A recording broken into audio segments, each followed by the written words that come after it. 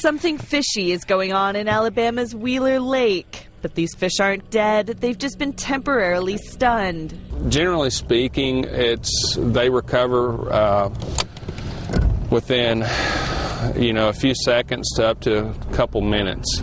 Biologists are using a method known as electrofishing to conduct an extensive study of the fish in Tennessee Valley Authority lakes, hoping to shed more light on these natural habitats. The pole and cables hooked to the boat's generator give off a weak electric current that temporarily incapacitates the fish.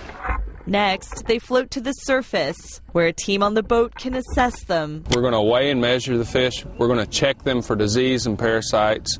By looking at the overall health and condition of the fish that we collect, we can tell a lot about what's going on with the fisheries. The fish are released back where they were found, and researchers say they rarely suffer any lasting effects from electrofishing. Yeah. Still, for local fishermen, most bass I ever caught. It's quite a sight to see dozens of zombie-like bass eerily rising from the lake. They pulling some 3 to 4 pounder regular, and we all day we may catch 3 or 4 that size, 9 area anglers went along for the ride, hoping to learn a bit more about their local lakes. There's a lot of fish in here, a lot more fish, a lot bigger fish than I thought were in here, and I fished down here quite a bit.